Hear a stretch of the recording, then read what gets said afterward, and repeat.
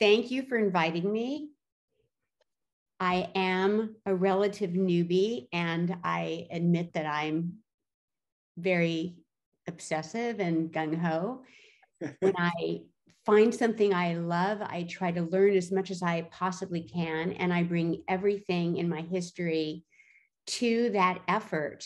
And I just want to say at the beginning and at the end, the Bay Area bird photographers have been so generous in sharing information with me. When I took my first little bird picture, there was baby owls in Natural Bridges, which is right near my home. And I thought, this is so incredible. I went every day at 6 a.m. and 6 p.m., 6 a.m., 6 p.m. to watch those little baby owls grow up in 2020. It was in May of 2020. And then I met somebody at the owls. And then I went to the Arboretum and I met somebody that was a Bay Area photographer at the Arboretum. And they said, oh, you should go out and see, I think I told somebody that I was interested in seeing black skimmers. And they said, I'm going to go to Florida. Maybe I'll see some black skimmers. They go, why go to Florida? There's black skimmers at Shoreline right near Intel, So I learned the sites and I began to go, and I realized there's a fantastic cohort of people who have been watching the cycles of the year for so many years, and they understand the behaviors and where the birds are. So this is what I'd like to present. This is what I've learned over the 2 years and what I'm working on, what I'm very excited about. The first thing, can you hear? Is everything all right?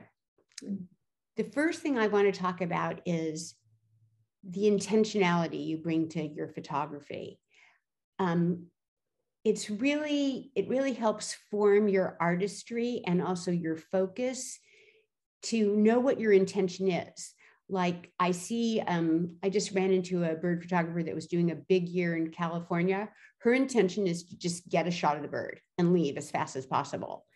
I had to investigate what really my intentions were, what my goals were.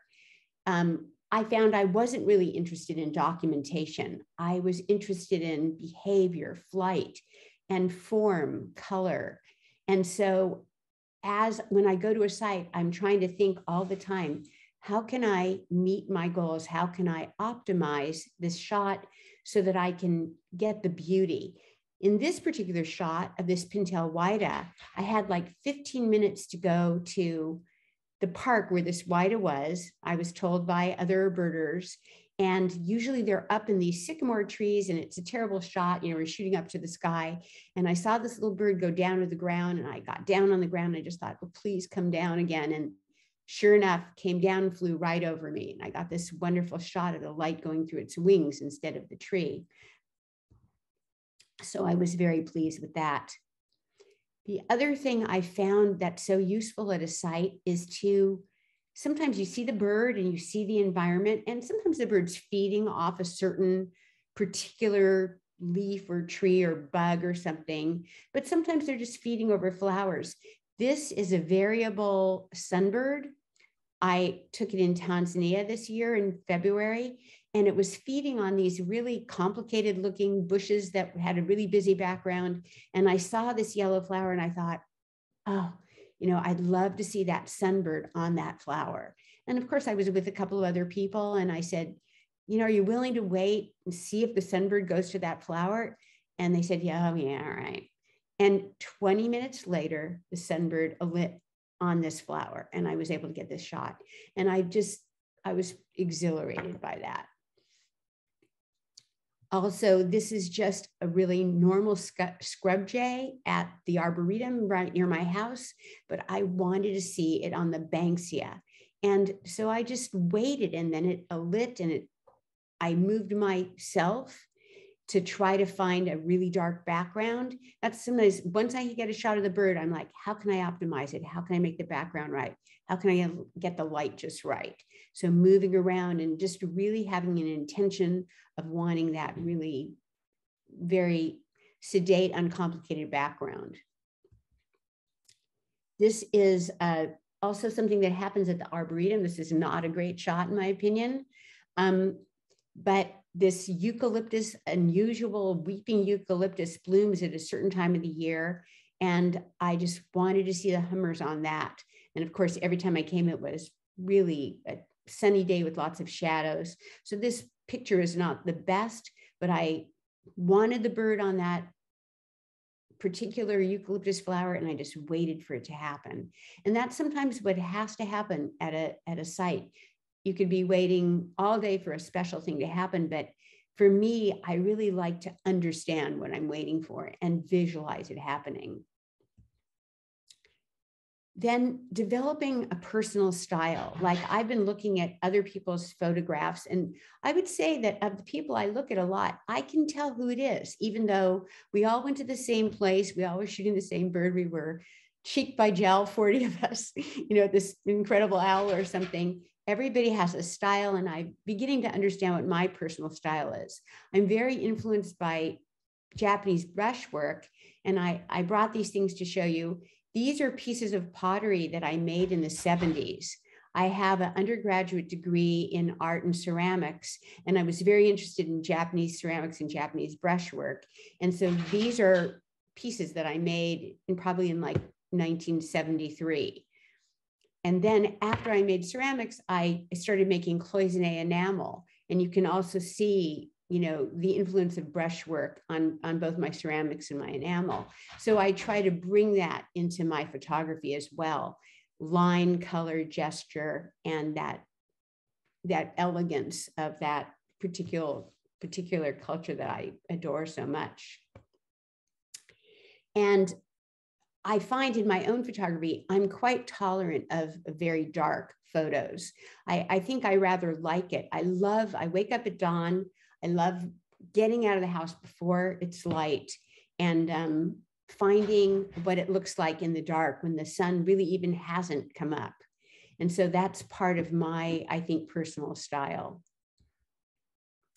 And then having to learn to work in low light. I was lucky because my very first camera that I got in 2019 was a Sony A9. And I only bought that camera because I saw a woman, I have dogs. I saw a woman taking pictures of dogs, and when they were in the water, every little water drop was in perfect focus. And I thought, I want to be able to take pictures of my dogs that look like that. And then my husband, he rused the day that he told me, you can buy something at B&H and spend a year paying it off interest-free. So I bought the A9 and somebody showed me a bird and I was on my way. But I'm lucky enough to have a camera where I have to pay attention to the ISO, but not the way people had to maybe 10 years ago. So I'm very lucky to be able to shoot in low light conditions. And I love dark conditions.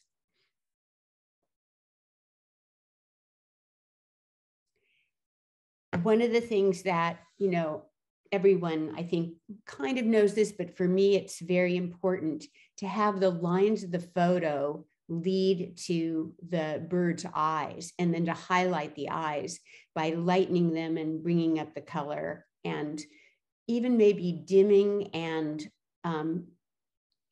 pulling the attention away from things that are in the background that would be distracting from the lines of the bird and the eyes of the bird.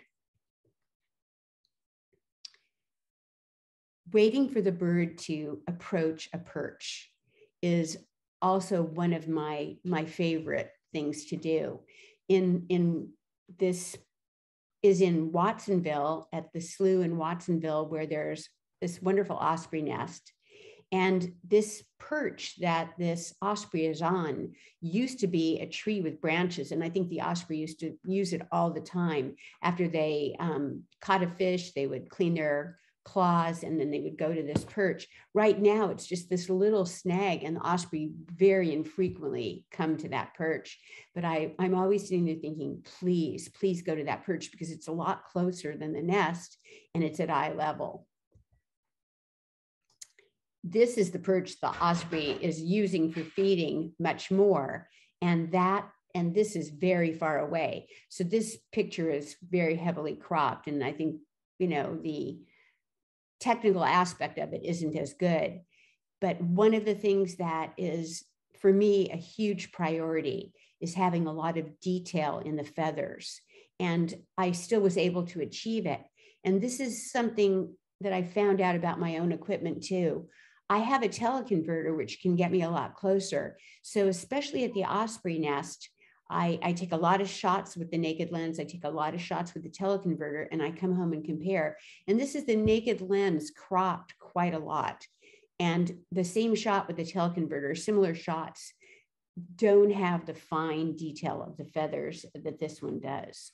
So knowing what it is you really, really want, feather detail is one of the most important things. And of course, I like to get close for that, but it's not always possible.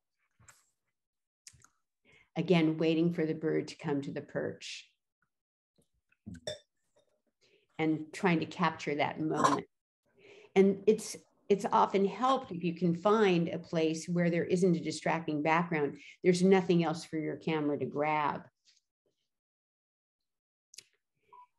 And waiting for the uncluttered shot. I mean, many of us in the Bay Area now have been engaged in looking for warblers and shooting warblers and having the joy of having birds arrive that normally aren't found in our environment, and being able to gather them. I mean, I saw someone in Santa Cruz that was a county birder, and he was getting the worm-eating warbler, and he'd never gotten it in Santa Cruz County, and we had it for like 6 days. So he came from Stockton or something, and he had a little chair, and he was just going to wait till he saw that warbler. So that's great. But even that, with warblers, it's very hard sometimes to get the uncluttered background. So just hoping and waiting for that something to happen where you can get the bird isolated from the branches. This bird is also a very heavy crop. This is a 3-toed woodpecker that's a pretty rare bird, not easily found. And he was very high on the tree. And the group that was waiting for this bird, we waited an hour for that bird to appear and to be able to get a shot. And this is a harrier. It's an African harrier in Tanzania, also on a great perch. This is a predetermined artificial perch, which a lot of people in the Bay Area do too, and it's very fun.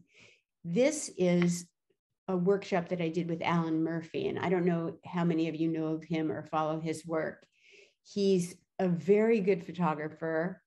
He's an excellent, excellent birder. I mean, he will stand in an area and he can hear every bird that's audible at all. And he'll tell you what it is and where it is. So these were these beautiful mountain bluebirds, and he drives around with perches in his car, and he goes, "You want that on a perch?" And he knows exactly where to place the perch, like the bird's going from the ground to its nesting box. In this case, in this one road in Canada, there's nesting boxes where there's mountain bluebirds every like kind of half a mile. It was a coal mining area, and the coal miners, put up these boxes they gifted these boxes to the region in exchange for being able to do some mining there or something. And I made the joke, I go, I thought coal miners use canaries, not mountain bluebirds. But you can see this exquisite perch.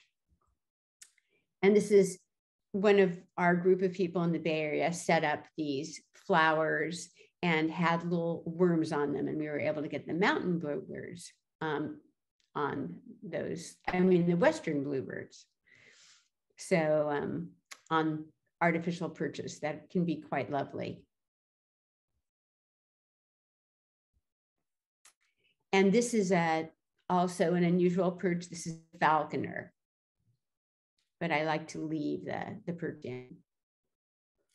And another great natural perch. This is a marsh wren singing, singing, singing on a cattail. And a yellow-headed blackbird also on a cattail in the same marsh. Alan Murphy says, if you see a bird singing, try to get the inside of its throat. So that's what I was aiming for here. And then the beauty of man-made perches. Some people feel, I'll never take a bird on a man-made perch, but we often see this, of course, red-tailed hawks, red-shouldered hawks, owls, kestrels and things utilize the fencing that we have around, around properties, and it can be quite exquisite. And wonderful branches in Florida. And then your not so exquisite perch. But because it's a long-eared owl that was friendly and graced us with her presence for so many days, you had to take the perch with it.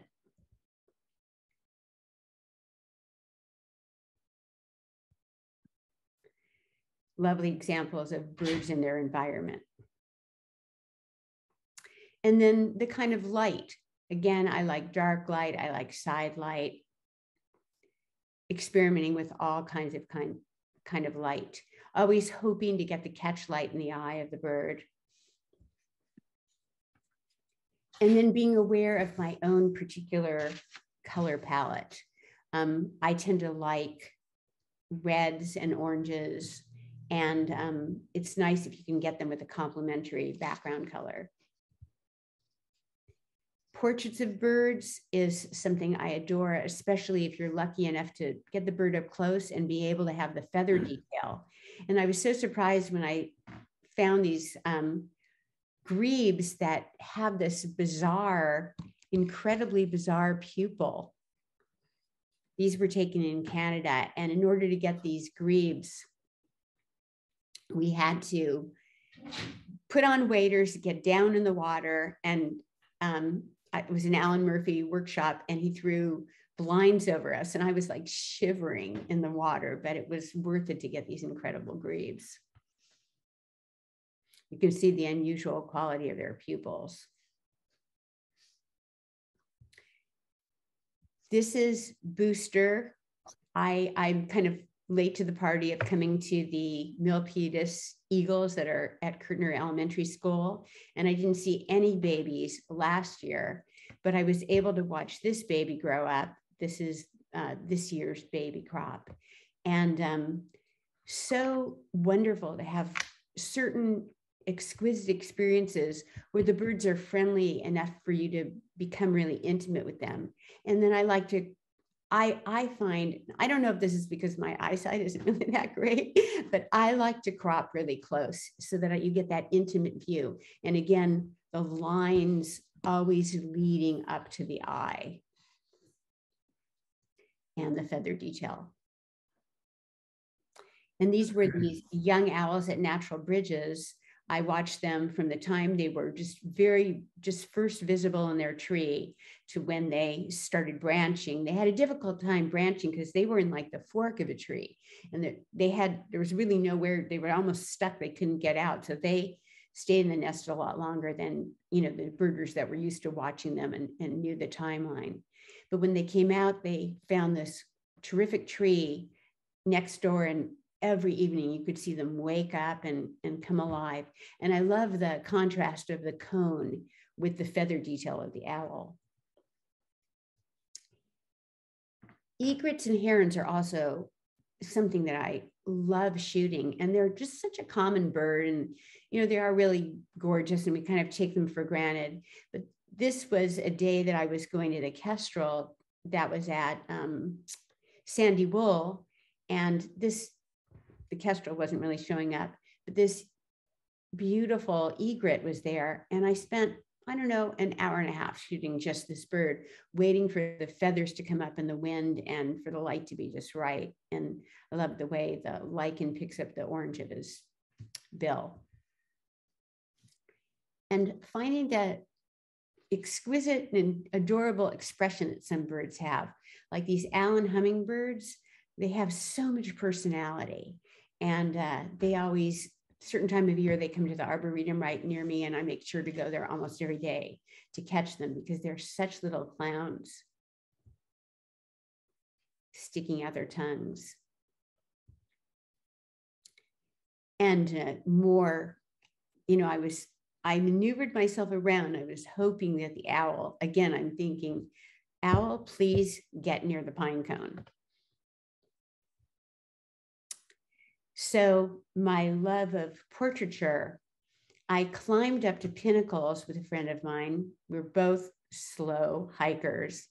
It's a mile, I think a mile and 8/10 of a mile, almost 2 miles up to the top of pinnacles. And I just was hand holding all my equipment and huffing and puffing. It took a long time to get up there. No condors.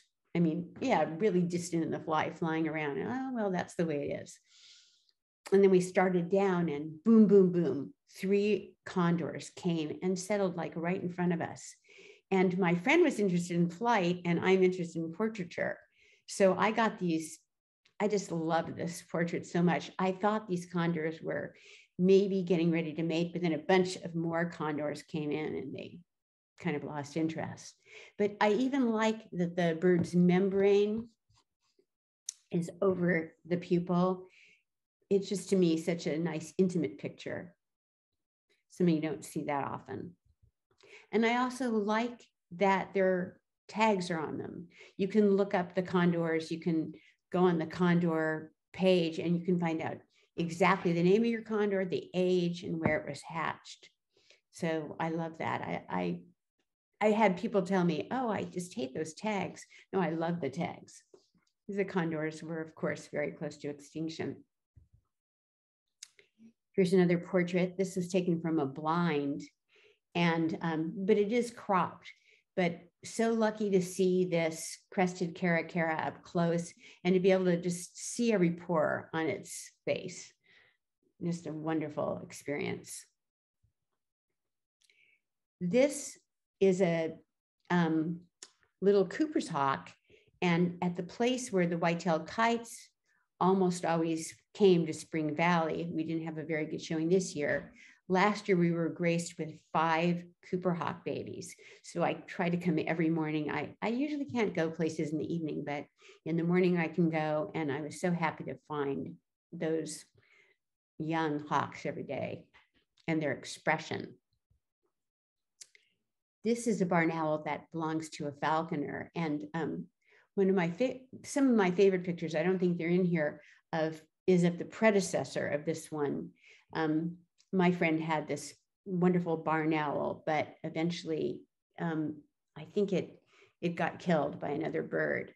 So this is his brand new baby barn owl. This one is, I think, only about a year old, but it's wonderful. You would be able to really get quite this close in the wild. I still enjoy it. Pelicans. Also, I noticed that these 2 pelicans were grooming themselves on this rock, and I just thought, I'm going to wait here and just only take these 2, even though it's a whole rock full of pelicans flying in and out, waiting for them to, assume a position that I thought was just magnificent. So I'm very happy with these guys. Here's Booster again, playing with plants. And here he is again. He's on this soccer field of the school ground. I try to a little bit cover up the fact that he's on grass. Again, Booster.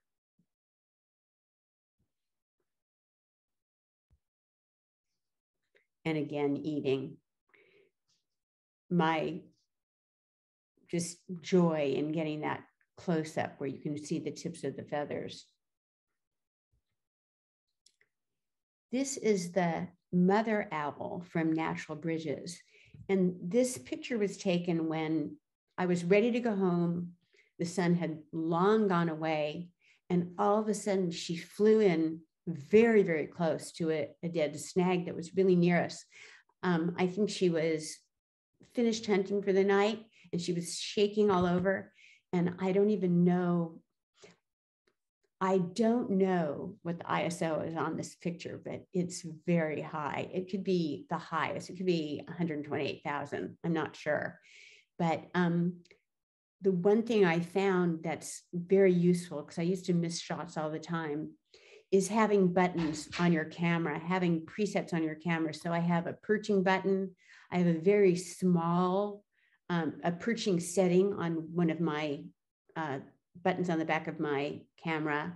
I usually leave my shutter at the fast flight, you know, whatever the shutter speed I think would be appropriate for the flight of that particular bird. And I have in my mind shutter speeds for different kinds of birds.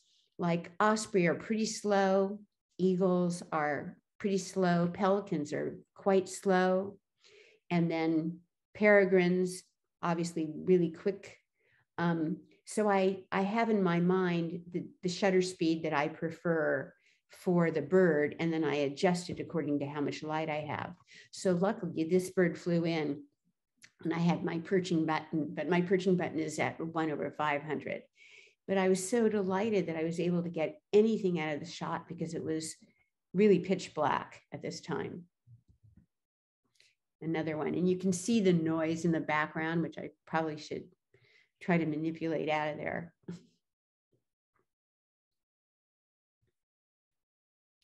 And the babies after the sun goes down. Always looking again to highlight their eyes.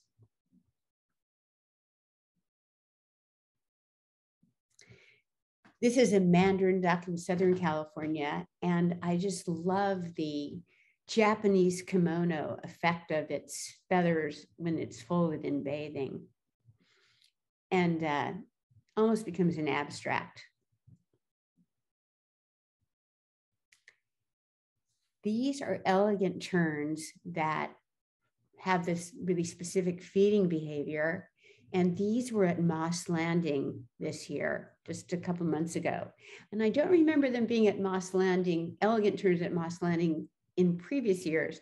But since this is only my second year, I really don't know what I'm talking about in a way as to what's happened in previous years. So this picture was also taken before the sun came up. And I was really low to the ground. I like to be low to the ground. I'm shooting birds on water. And I saw this unusual behavior of like, and so I'm just snap, snap, snap, snap, snap. It wasn't until I really got home that I realized I had caught a feeding. So the young babies, I don't know if they do this to distinguish themselves from the other babies, but they fly it onto the water. So the only way to catch this, because it's a very momentary thing, is either to, if you watch an adult bird flying around with a fish in its mouth, you can see where it goes, or sometimes you'll see a baby fly out to the water and then you can just keep your camera on the baby and wait for the mother to come. Or I don't know if it's the mother, if both parents feed. Another shot of the same thing. You can see it's quite dark. There's a lot of post-processing in this to bring up the light that was barely there. Again, shooting low on the water so you get that nice reflection, but also the uncluttered background. And this, I don't know how many of you were lucky enough to go and see these long-eared owl. That was at Coyote Hills in Fremont. But this was, I think, probably one of the highlights of my, short period of time of photographing.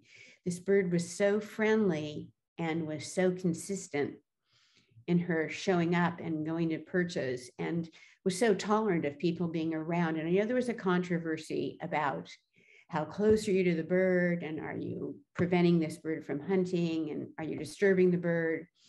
And I think people were mostly trying to be pretty considerate, but the park put up this orange fencing to keep people out of the field itself. And then she just like flew up and would perch right on the orange fence, right. One time I was there, right on the road. One time I was there, there were a bunch of people on the road, and she flew between us, like flying down a gauntlet. And I actually felt her touch my leg. So she had her choice, and she was choosing to be just the most wonderful object for photography. These are baby loons in Canada. And this was also with Alan Murphy. He's gone to the same place maybe for a decade, and he has a kind of a pontoon boat that's absolutely silent. And this little small lake, this loon pair, and there's only one pair in each body of water, they know him. So they push their babies right up to the boat. And if another loon flies over, the mother loon becomes really excited and angry and makes a huge, eerie, screaming sound. And what she'll often do is like push the babies up to the pontoon boat and then go swim around screaming and making sure she's clearing the area of every other loon.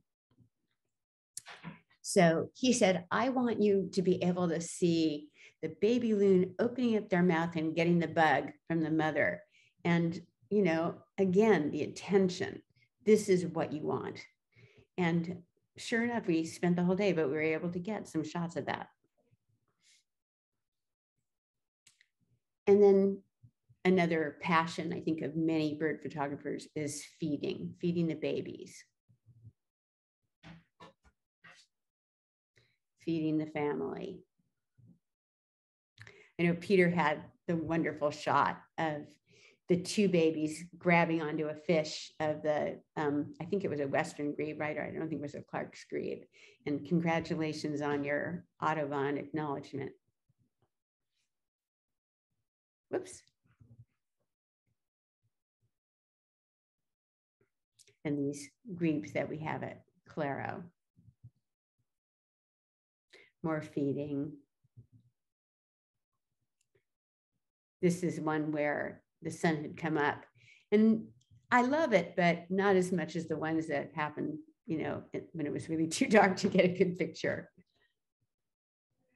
And this was a day that I went, once I noted that there was something I wanted, then I'll go every single day until the experience is extinguished. And this day I went and it was very foggy. There was no light at all. And I thought, I don't know if I'll even be able to see anything. But I just sat there and shot. And luckily, I was able to bring something out of that. This is, I'm pretty sure it's a male, but I'm not 100% sure. But he's actually doing like a parading behavior. He has zero intention of giving that fish to this baby. He just paraded it back and forth for about 10 minutes. I was waiting for him to feed, but no. More baby loons. These loons had hatched 2 days before this picture was taken. And it's amazing that they can get in the water. They're fully capable of swimming around. They were on their mother's back, but they spent plenty of time in the water. And of all the times I went to see the baby owls, this was the only one night where I was able to really see the feeding. And again, the ISO of this picture is very high and the quality is not so high, but just such a thrill to see the baby being fed by its mother. These are northern flickers, also taken in Canada. And I sat and watched this. Those birds are, I don't know if they were particularly skittish because they had babies, but any movement at all, and you weren't going to see this. And I was standing with my tripod in a blind, getting hotter and hotter and hotter. The sun came out, it was so hot. And I just tried not to move a muscle because I could see that I could see at the top of the netting that the parent bird was coming to the top of this dead snag that the nest is in and looking around and then coming down and feeding and leaving. And if you made any motion, it was not going to come. This is the female and this is the male. And they both do the work of feeding the babies.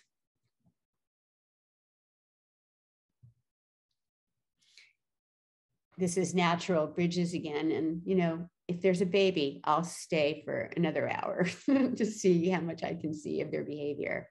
I do have this baby begging from its parent, but I liked it against just the paleness of the water beyond the rocks. These were the natural bridges babies while they were still in the fork of the tree.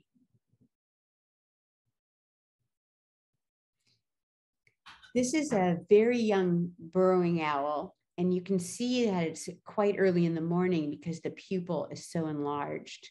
There's very little light, and I was happy that I even could focus on flight at this time.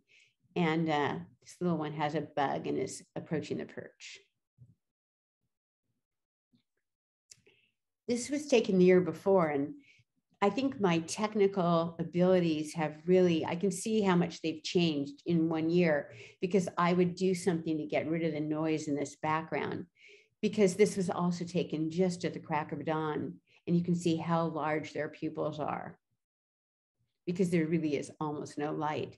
But luckily, these particular burrowing owls in Ontario, they're near Ontario Airport in Los Angeles, are quite tolerant of people. These are my natural British birds. Again, always emphasizing the eyes and hoping for catch light, and then using post-processing to bring the eye up even more. And this is a pretty young, I think, just a few days hatched wood duck. That was in Santa Cruz, wood duck chick. This is your young peregrine falcons. And I don't know if anybody has had the pleasure of visiting the peregrine falcons in Los Angeles. I love going to Devil's Slide to watch the peregrine falcons, and I'll go day after day to that. But because my children live in Los Angeles, I am lucky enough to have a place to stay if I go down there. And this site that's pretty well known, San Pedro, it's the very point of San Pedro at the bottom of highway, I think the 110 in Los Angeles. There's an artificial perch that birders have put in the cliff, and for many years, a particular male and different females have raised a clutch of birds. So it's so great because the birds are, again, very visible, very tolerant of humans, and you get beautiful shots of them. And this is one of the very first days that these birds were testing their wings. There were 3.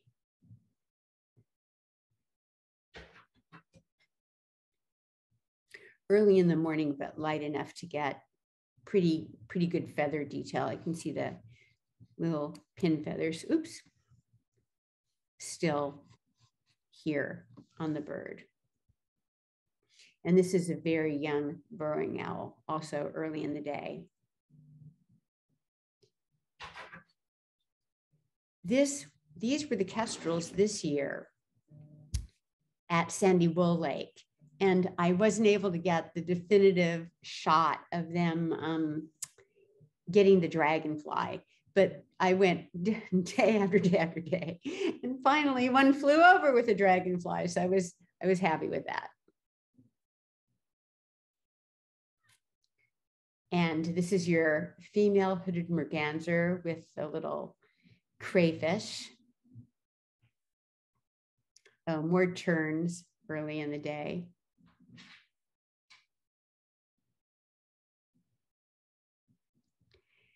And always interested in getting, that shot that's going to bring some emotion, like this sort of sad look on the little fish, as you see its eyes appear to be looking up as it's, having its probably last few little moments here with this snowy egret. I think it's, if you're able to insert that emotion that you can evoke something in the viewer, a feeling of, empathy or joy or sadness. That's a very important aspect of photography to me.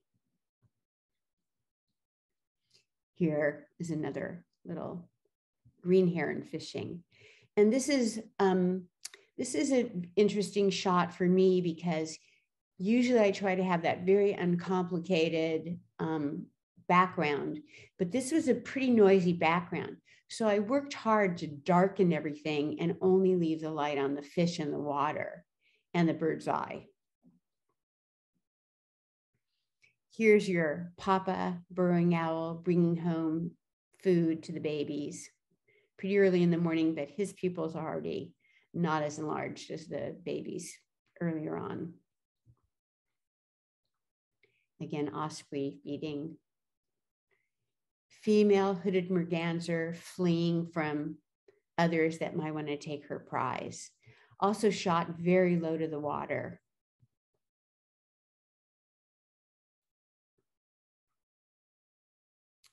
Osprey coming. This osprey can be pretty annoying. He catches a fish. This is only a tiny fish, won't take him long, but he catches a fish and in full view of his family spends like an hour and 15 minutes eating it before he shares the tail with the mother and the babies that are in the nest. Flight is always so exciting to see. These were red-winged blackbirds in Canada. And I just, even though other things were going on, I was really hoping to get some decent flight shots of them. This was taken at Lodi just 2 weeks ago. Also pretty early on when the sun was just coming up. And this was taken a couple weeks ago. I love that I'm learning the tools of being able to take a shot that's pretty bad straight out of the camera and bringing the light in and being able to emphasize, the transparency of the wings and so forth. And I'm constantly trying to teach myself new processing techniques and looking at other photographers to see what's happening. And I realized that I like things dark and not as colorful as most people, but I'm now starting to become appreciative of a little bit more color.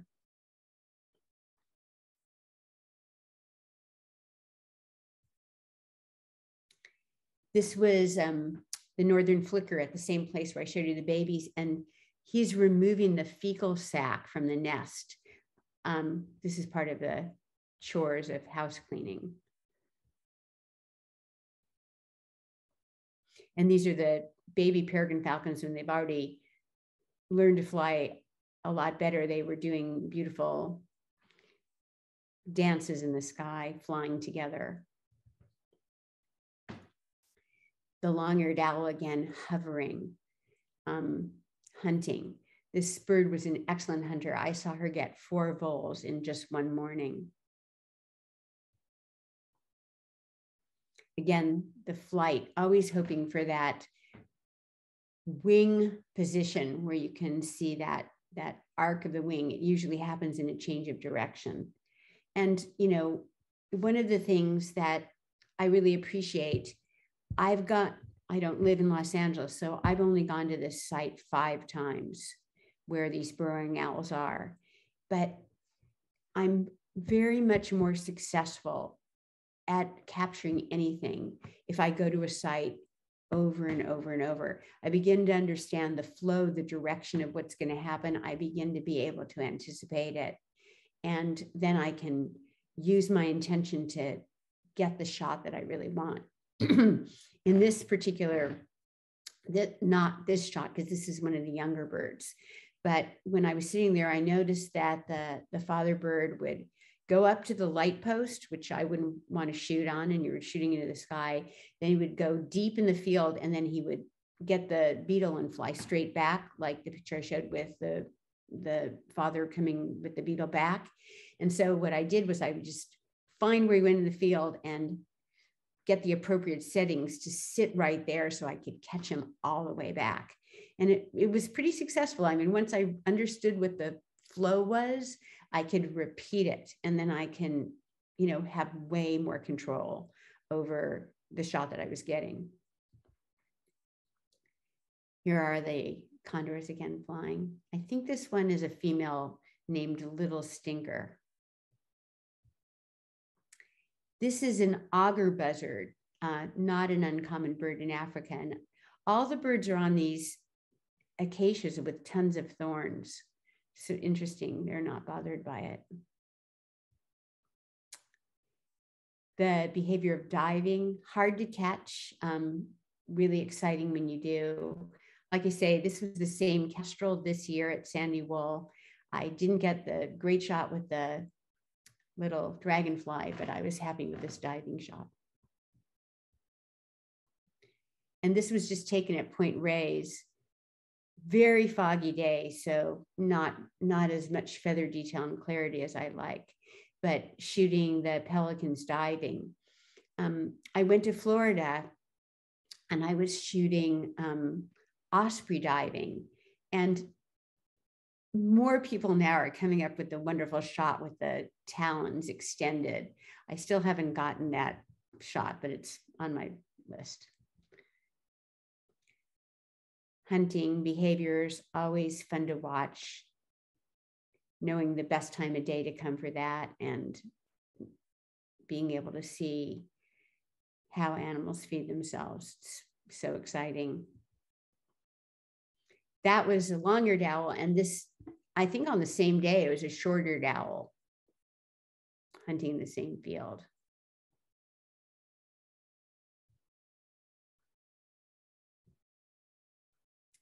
Kingfishers hunting, or fishing rather. And these are the elegant terns. They have that special way.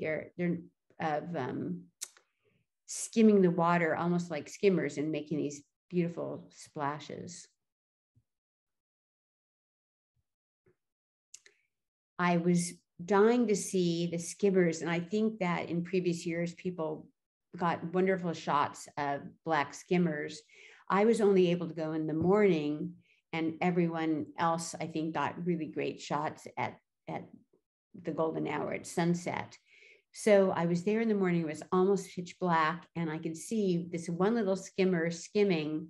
And then when I got home, I was delighted to see that it was a juvenile, and I was able to lighten up the photo enough to get this kind of wonderful morning, kind of painterly effect with this baby skimmer, probably just learning to skim. And this is a behavior I always treasure. The osprey, I mean, when they're first learning to fly, they just do a little trampoline where they jump up and down on the nest. They don't really go anywhere. And you can get these wonderful shots of them just jumping up and down. This is a behavior that I have not seen in California, although I probably wouldn't know where to go. Even though we see these ruddy ducks quite a lot, you can see them at Calero and other places too. I think sometimes you can see them in Sandy Will. I know that I can see them in Santa Cruz. But these ruddy ducks in Canada were doing this mating behavior. Firstly, they stick their feathers up on their head, and it almost looks like horns, because normally their heads are smooth. And then they have this bladder of air in their throat, and they beat their chest with their bill in rapid succession, and they form this foam in front of them. And it's like boom, boom, boom, boom, boom, boom, boom, boom, boom. And then they make this huge burp, and over and over and over, pounding their chest, and then it's very unusual and fun behavior to be able to witness. Of course, mating that we're lucky to see with the whitetail kites. And this was in the Los Angeles Arboretum. I got there, I wasn't set up. I was about to get down on my knees and get as low as I could. And I saw this flurry of activity, and I'm just like, shoot, shoot, shoot, shoot, shoot, shoot, shoot. And I was lucky enough to find the mating behavior of these two. I actually didn't know what was happening until I looked at it, at the shots afterwards. And that's something that I think many of us do, and I really advocated, is shoot, shoot, shoot, look, shoot, look, shoot, look, constantly looking and adjusting my settings and changing my strategies. Nest building. More nest building. You're always hoping for a fish, but I'm somewhat equally happy to get the stick. Especially, I've learned now when I go to the osprey nest, try to go to a time where the wind is blowing towards the nest. Then you're almost going to get all the approaches to the nest will be with the wings outspread in the right position. If you're there when the wind is blowing the other way, you're just going to get the butt shots every time. And I love this shot so much. Both the mandarin ducks, I'm sure it's probably true of most waterfowl. They have a way of bathing that becomes predictable when you watch it. So the loons do this preening. And then all of a sudden they stretch up and stretch their wings out. And it's so beautiful to see the patterns on the back of their wings and on their backs. Also, the low shot and the very uncluttered background. These were cranes. This was also just 2 weeks ago. I was lucky enough to get it. This light was not the best, but then a cloud came over, so it wasn't so harsh, because I love the variation in the blues and browns of their feathers.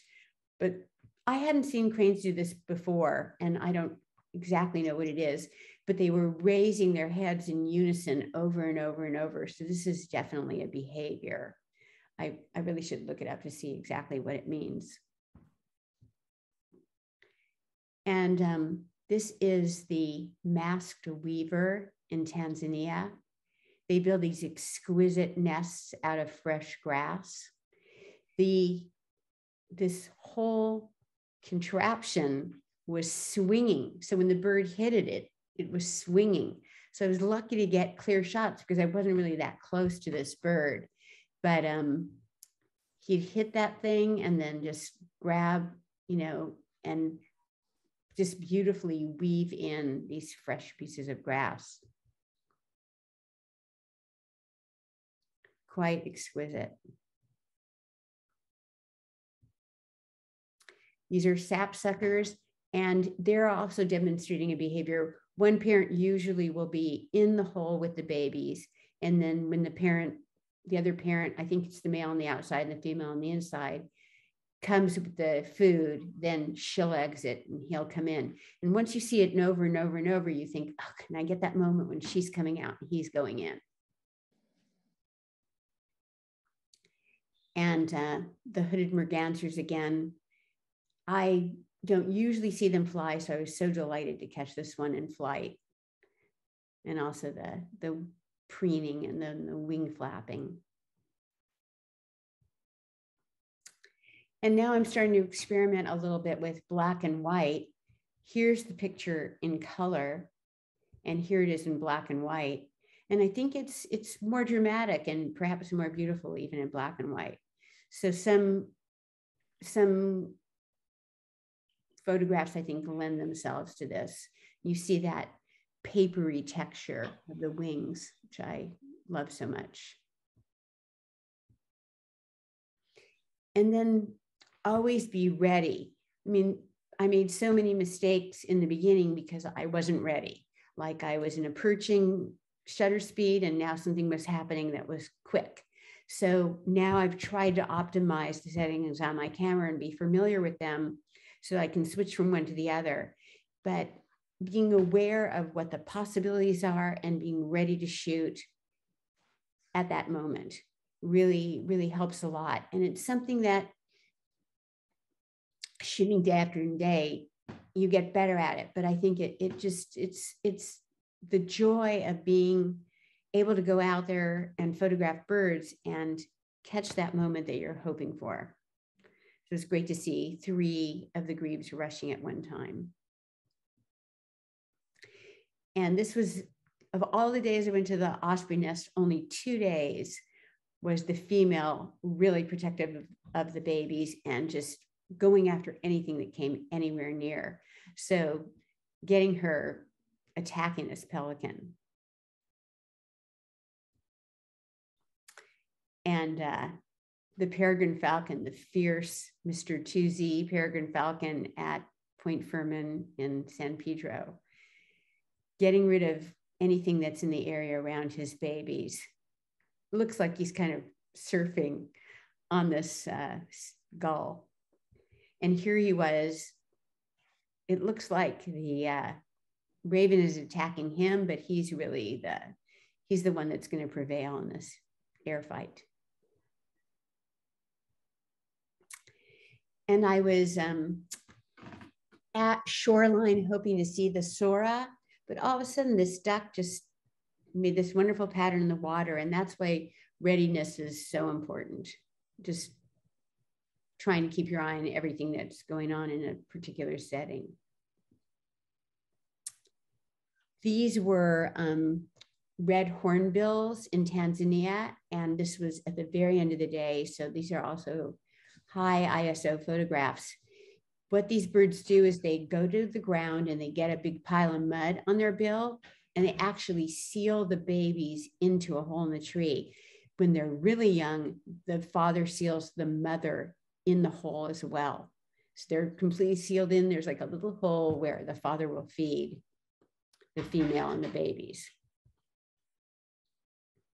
Lucky enough to see them go back to the mud and then back to the nest and back getting the mud and back to the nest. And something that I'm trying to teach myself to do, I'm so keen on portraiture that sometimes I miss the big picture. So I went back many, many times to try to get the moment when these elegant terns take off. I don't know if there's a predator, but they periodically, about every 35 minutes or so, they'll all take off in a flock, and then they'll all come back to the same place. But I happy to get the shot. And also recognizing that when I was waiting for this shot, this isn't such a good example, but I have other ones, to change my aperture so that I would get a little bit more depth of focus, because usually I'm shooting mostly wide open, and that wouldn't be the greatest setting for a shot of a flock of birds.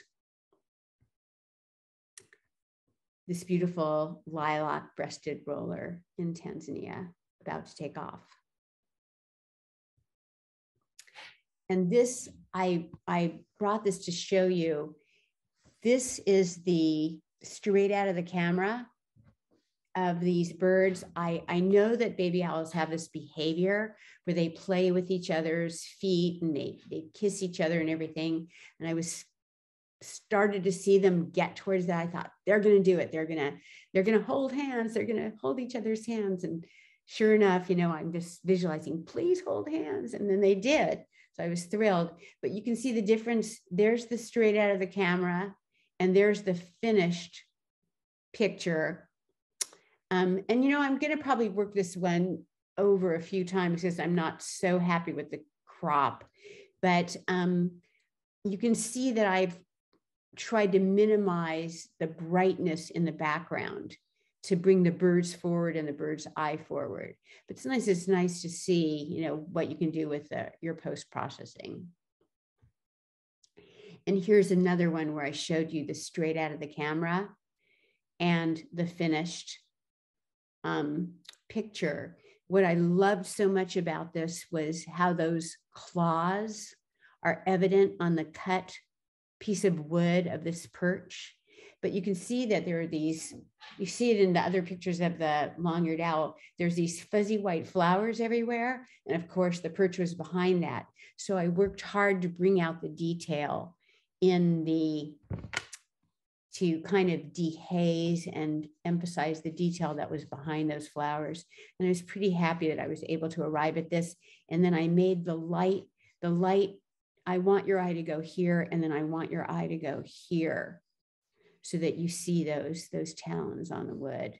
So everything else I darkened, and these two places I hope will attract the eye. So that's the end of the presentation, and I'm happy to take questions.